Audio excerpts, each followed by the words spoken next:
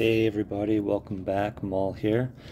Today we're going to do some pulls. It's the first day of the Three Kingdoms event, and just when I think I've got enough heroes, they come out with some great new heroes. So let's look real quick at the Queen. She is going to be an incredible both attack and defensive hero here. Deals 330 damage to all enemies at average speed. I want to show you what that means. Granted, the attack stat is not quite there, but let's see here.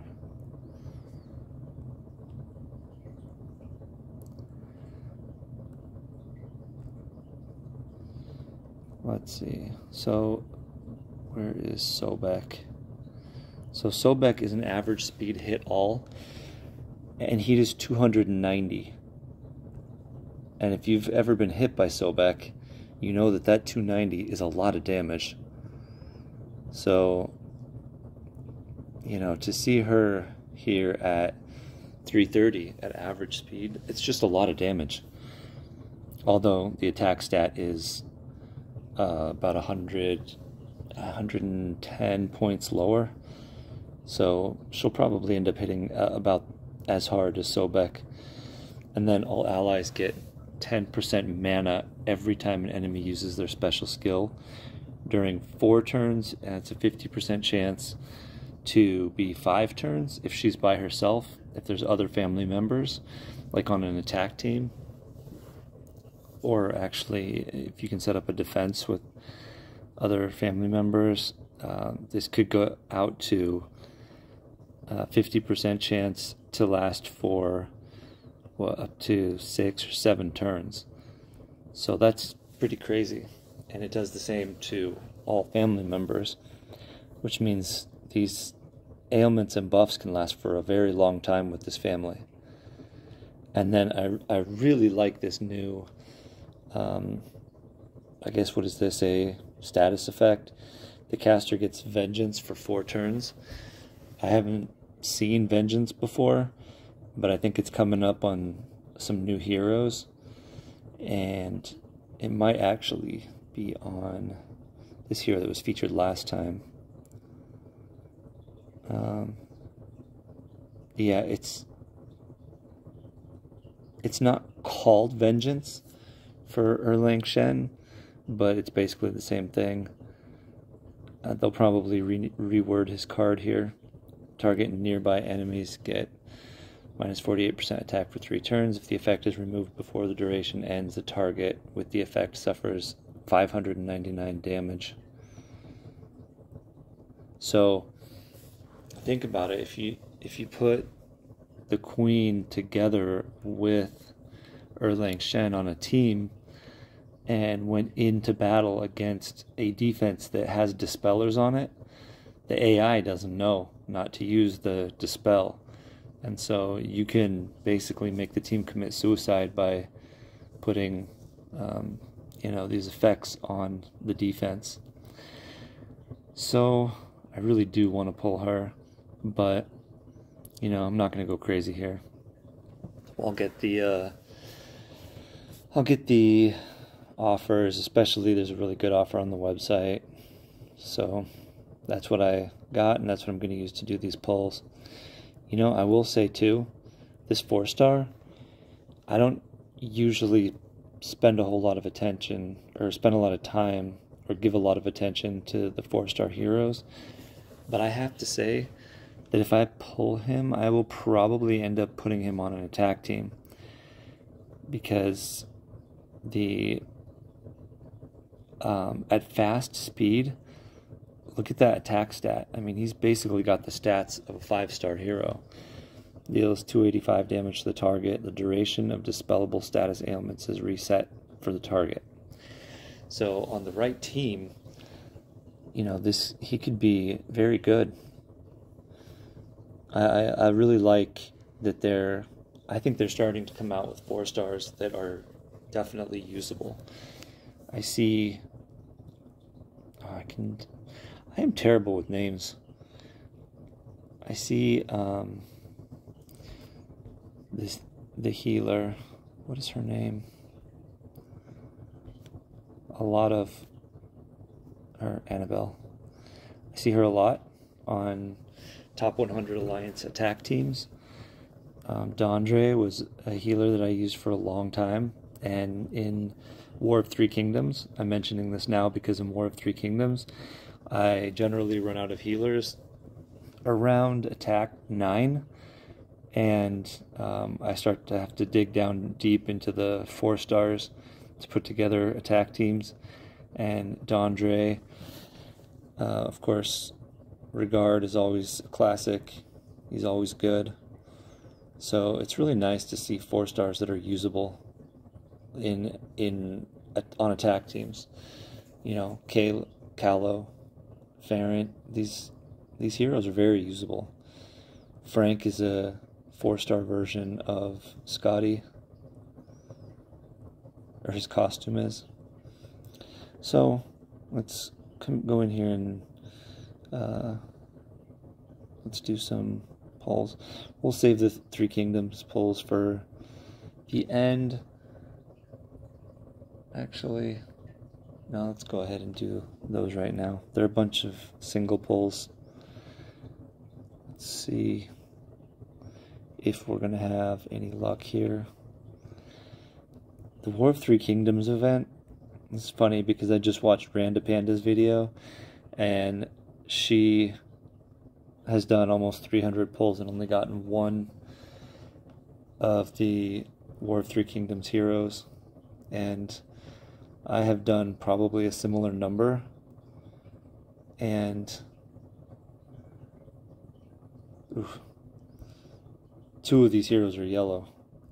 I wouldn't mind either one of these. When he came out last time, I wasn't that impressed, but 475 damage to the target and minor damage to nearby enemies, I guess I just didn't register at that with that attack stat how hard he's hitting, and that vengeance side effect is great.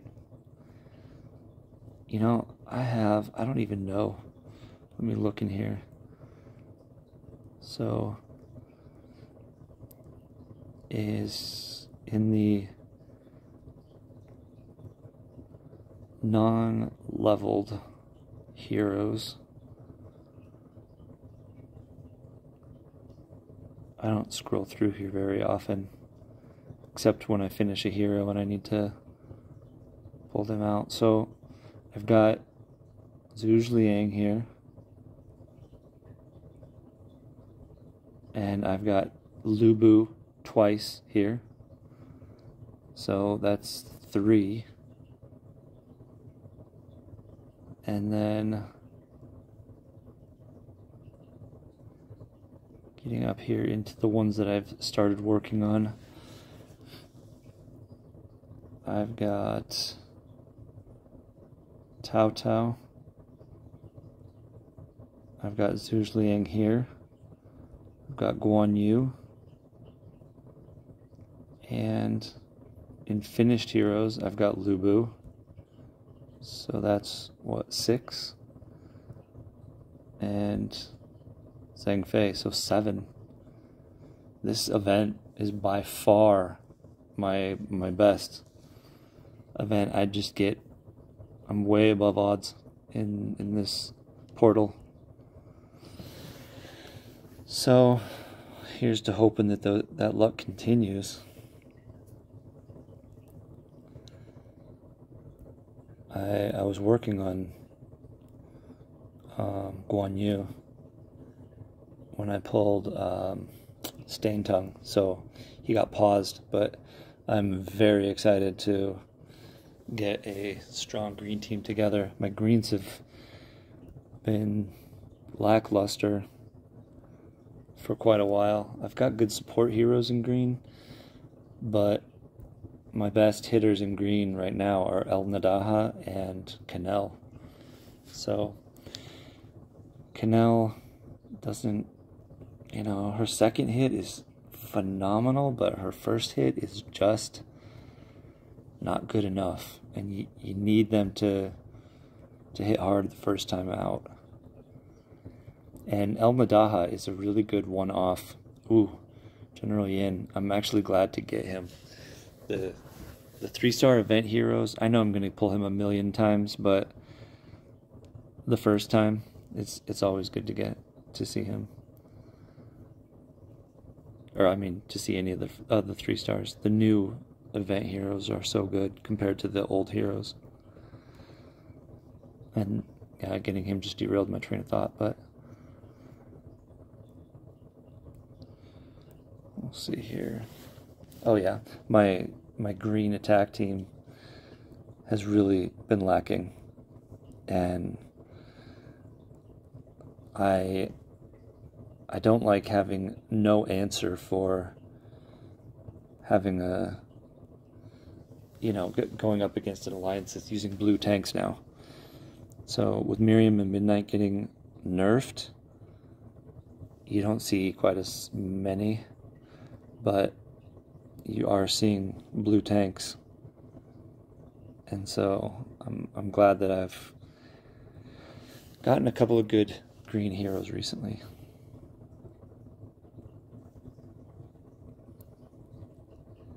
But we are not seeing any luck here.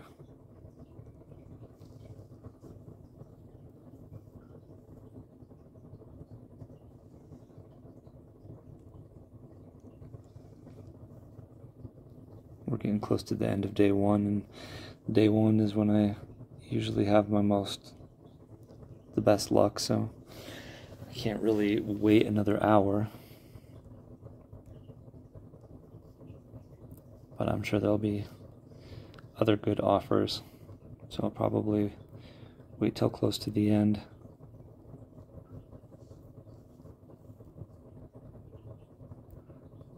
Ashgar, no.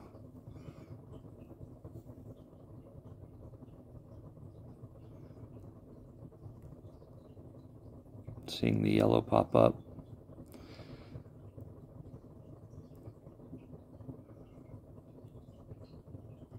Gets my hopes up. Nothing. Alright, well, we do have 50 coins that we got from the website. So I have pulled Himeros already. I think she's going to be really good. She prioritizes Dispel, which is a really important skill. So I see a lot of videos about people pulling her and they don't seem too excited, but I am very excited to have her, because everything about her special is useful. You know, some people, some heroes, they do one thing really well or whatnot, but not every part of the hero is useful. This hero, so when she's by herself, gets plus 20% increase, or all solo heroes get plus 20% increase for any heal received. That's extremely useful. So I mean, 20%, that makes even an average healer a really good healer. Then innate resistance against ailments that block special skills is absolutely a great passive. So that's good. She's very fast speed. Her attack stat is over 1,000. She deals 460 damage, which is a ton. Prioritizes Dispel. So if you've got Ludwig or Black Knight, anyone like that, she's going to dispel them before she hits them. So that taunt will be gone, and then she'll hit hard. That is such a good skill to have. The only one I have right now that does that is costumes the shot, which I use her on war attack teams because of that skill, even though she's, you know, an older hero. And she doesn't hit very hard. I literally use her just because she prioritizes that dispel. It would be really nice to have a stronger hero that can do that. So, and then the other hero that I have is Louis, who I have on a very effective team because Louis hits all and leaves the defense down. So every hero that I have that prioritizes dispel is a key part of an attack team. And then caster and nearby allies special skills deal an additional 40% damage for 3 turns. So you put her attack teammates next to her, like Pangi or Sobek or Master Lepus. There's a, you know, anybody that you put next to her is gonna, with that extra 40%, is gonna just do a ton of damage, especially with never having to worry about taunt or any defensive buff like that.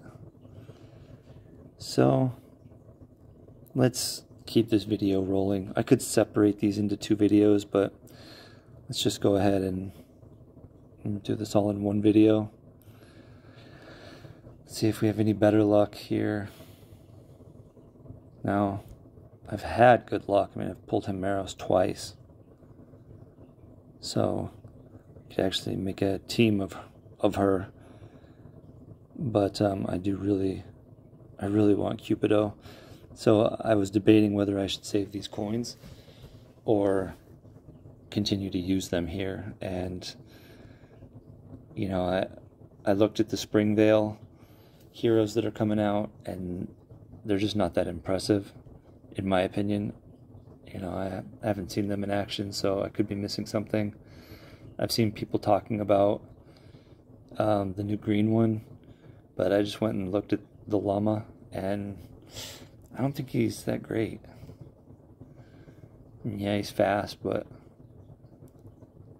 he doesn't leave defense down or anything. He's not one that can be paired with somebody and create synergy. So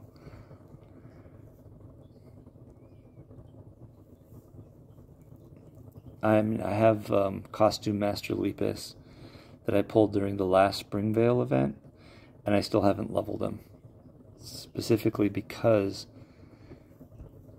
having a straight up damage dealer is good, but they just don't lend themselves well to synergy.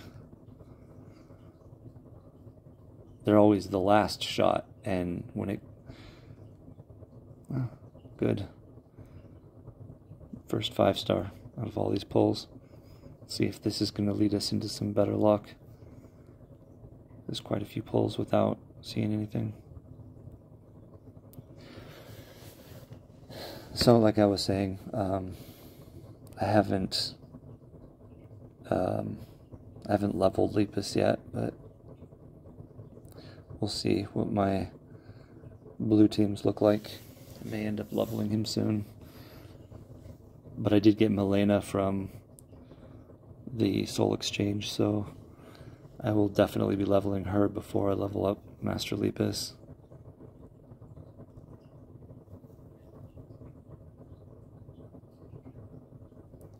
Well, what are we at here? Is that... Let's see, we're at almost 20 pulls here, 15 on the other. So 35 pulls.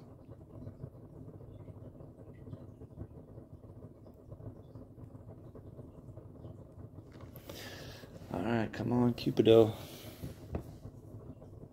Oh, Sarnia.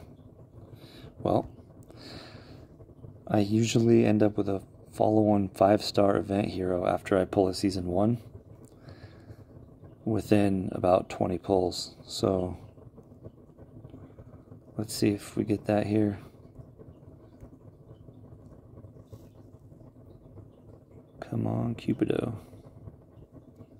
I'm afraid I'm going to pull, what's his name? Him. Phthalmus. You know, he might be deceptively good because he is he's a healer. At slow speed, though. I'm just not a fan of slow heroes. If you've watched my other videos, I pulled Max twice.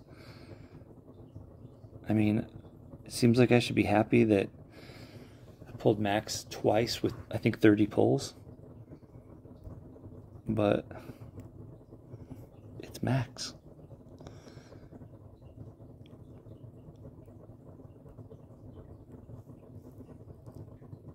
It's just really hard to use slow heroes.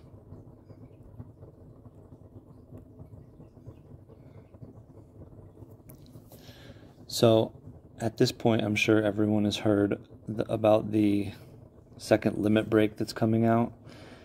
I'm curious to know what your thoughts are on that. My first gut reaction to that was obviously not good. The community is up in arms about it, and I think for good reason, but I decided to try and objectively look at this from all angles. And, you know, I've said this before, I think too many people are too hard on, boy, Zerola, I just cannot get away from her. Small Giant / Zynga is a company, you know, their first priority is to make money like any other company. You know, I've never walked into Home Depot and gotten upset that the cordless drills are 20 volt now and they used to be 18, which is literal power creep. You know, every business comes out with new and better stuff, and every business sells stuff. And, you know, you got to decide whether you like the game enough to keep playing it. And I do. I like this game, and I think that they are building something here. When I try and look objectively at it, having to summon Aethers is something that is very targeted at the whales, which I am not. I do a lot of summons, and I have quite a built roster, but that's because I have, you know, a substantial entertainment budget that I use on this game, and but I'm on a budget. Like, I'm not one of the people who just pulls and pulls and pulls until they get everything. So, you know, I have to make a choice, like everyone else is going to, about how I feel about that second limit break and the fact that you basically have to pay for it. Wow, we're going to end up doing 75 pulls with nothing here. And so I think when I really look at it, it is probably good for the health of the game and the community if you go about understanding where you fit into it, because up to this point there's a lot of players like me who have been playing this game for almost 5 years now, and this game was, when it started like many games where if you put a little bit of money into it, you know, $100 a month, sometimes $200 a month in the beginning, you could literally have every single hero from every event and every hero of the month, and you could compete for that top spot, like worldwide #1.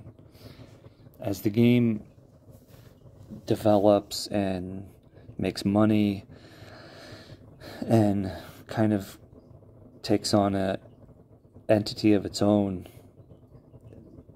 you're seeing almost like a social class hierarchy develop, where the rich, the whales, the people who are in those top 100 alliances that will spend basically an unlimited amount of money, they are funding this game for the rest of us. And if I can just be content knowing that I'm going to put some money towards doing pulls because I enjoy that and I like getting new heroes and playing with them, but I'm not going to be doing the second limit break. And as a pay-to-play player, let's do these last two pulls. All right. And nothing. 75 pulls with nothing. See, my luck's not always good. So I am going to go into this with the mentality that I am not going to be doing the second limit breaks. So if you look here at raids, no, not here. What am I doing? So I'm sure everyone knows this. If you don't know this, you can hit the little question mark on the enemy raid and see what they used to beat your team, or what they used to lose against you. So if you look at my team here, this is a team of heroes that are very hard to get. My defense team here. And it is really aggravating for me to look here and see that I lost against, we got Regard here, a 4-star, Viscaro, who is just a hero of the month. We got another hero of the month. We got a non-costume Season 1 and a non-costume Panther. So this person is probably at level 70. They're probably free to play or very cheap to play. And I'm spending money and they can beat me just because, obviously, I mean, they, just being realistic, they must have gotten a great board, right? Because this team is a pretty crazy defense. But it's aggravating to me to see this. And you're not going to see this anymore with the second limit break. The pay-to-play players that pay a lot of money, they're going to get the second limit break for all of their heroes, and they're going to have defenses where people like this are not going to be able to get lucky. Even a lucky board is not going to be able to kill their team with those second limit breaks on them. And I mean, if you're paying that much money, you should be able to expect results from that. I do believe that. You know, if I'm paying a lot more money than this person is, I do expect that my team's going to be better, that I don't just get wiped out by 4-star heroes. So Zynga has to make money. And if the top, let's say 1% of the players are going to fund this game for us, for the rest of us, so that they'll keep creating new heroes and making this game richer, making the game experience, the synergy better, you know, I'm okay with that. I'm willing to give up the ability to compete in, you know, the top. Well, I'm not in a top 100 alliance because I don't want to compete there. And, you know, I have hit global #1 before, and that will probably never happen again as the second limit breaks come about. But I'm okay with that. If I just accept being, you know, competing in that middle of the road area, then the game is still very fun. You know, my alliance still competes against other alliances that once the second limit break comes out, you know, the alliances that we're competing against are not going to have people who are doing the second limit breaks either, because you know, any alliance that has a bunch of members that are doing the second limit breaks are going to be in the top 100 alliance. So, you know, there's a natural this game naturally sifts people out, or alliances, and places people accordingly. So, if you can get past being frustrated that you're not going to be able to compete with the people that pay high dollar amounts, then I think the game is still going to be actually a much better game. It's going to be more enjoyable. There's more 5-star heroes. If you just pay a little bit of money and, get maybe one cool new hero a month, it still adds to the enjoyment of the game. Plus they're adding things that are better, that are more than just the PvP of war, which is probably what everybody's here for. But I'm glad to see Monster Island being developed. Like, I want to see more ability to coordinate with my alliance and accomplish missions, and I just see more depth to the game. So I guess, looking at it from that standpoint, now there's the one last thing that I will say, and I am going to send them an email about this, is there are other games that are similar, and they will separate players on different servers so that the people who are true pay to play could have their own server and they can compete against each other, and then the pay to play, if they had maybe 4 different servers, then the pay to play who are not whales like myself could compete and potentially reach that number 1 spot within our group. And then you could have cheap to play and even a free to play server where they don't offer, like, if you look on the side of my screen here, I haven't bought any of these offers. The offer that I bought was the one from the website, and so I've got all of these offers stacked up almost into the middle of the screen with this one here. And if you could choose to be on a server that's free to play, there'd be no offers on there. And if you're cheap to play, maybe an offer like this will show up, but the offers that are going to come later for $30 or $100, those won't show up.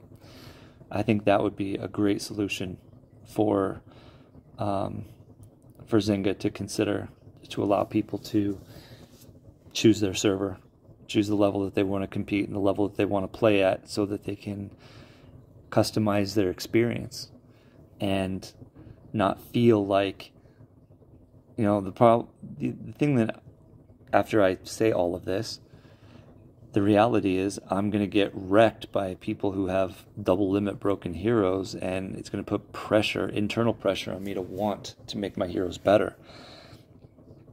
I have some great heroes here. I have a team with Jove and Anne on it, and right now that team's also got Sobek. I'm going to feel a lot of pressure to double limit break those heroes, and but I'm going to control that, because I know where I have the most fun in this game, and I know what my budget is. So I don't know. Let me know your thoughts. Most people are overwhelmingly against it, but it's going to happen, and let me know if you think that when you look at things objectively, if there is going to be a sifting out, sort of a sorting out of where people fall, and if you can actually play and have fun at that level. Or, is it the type of thing where if they keep making you have to pay for everything, that you're just gonna rage quit? I've seen some postings on their website of people who are rage quitting, saying that it's all about greed and it's all about making money. And while they're not wrong, I just don't think that in this world that we can expect a business to not prioritize making money. So if they can make most of their money off of the whales and let them have their own game experience, I think that works too. we'll see. So let me know your thoughts. Leave a comment, and this is a discussion that's going to be going on long into the future. So I hope you liked the video. Like and subscribe, and I'll see you in the next video. Thanks.